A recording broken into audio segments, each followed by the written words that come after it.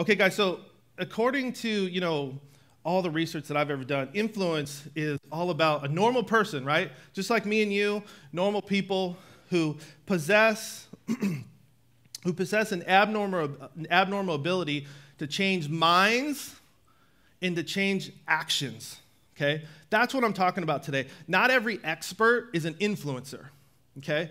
You can be an expert on a topic and never actually be able to create influence and change people's lives. I'm not talking about people with a title. I'm not talking about people who are associated with all the biggest and best brands or who work for the right companies. I'm talking about people who can change people's minds and change what people do, okay? How many of y'all know there was just an election? Raise your hand. Okay. What was really interesting, and I won't get political at all. Nobody paid here to come hear my political opinion. But what was really interesting is how social media played such a pivotal role in this election, in the last two elections, but it played much more of a pivotal role in this one than anyone ever before.